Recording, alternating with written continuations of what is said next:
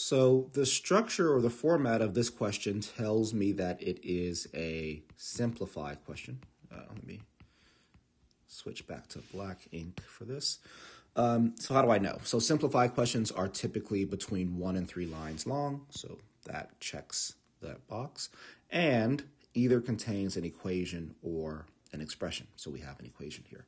So my first step is to write down this equation. So I have 9ax plus 9b minus 6 equals 21.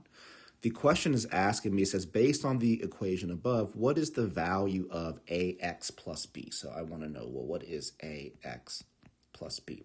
So if I want to know what ax plus b is, I need to isolate ax plus b. So let me, in fact, erase this. Just keep in mind, that's what we're looking for. So how would I get ax plus b? Well, I see that those variables are contained here.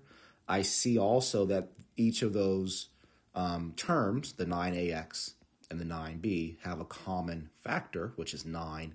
So I'm going to factor that out. So what that means is I'm going to say 9ax plus 9b is the same as 9 times ax plus b. Okay.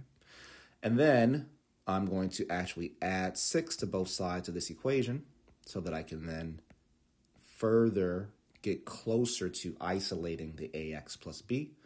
I can continue on by dividing both sides by 9.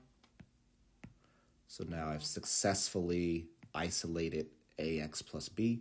So ax plus b is equal to 27 divided by 9, which is 3. And therefore, that is my correct answer.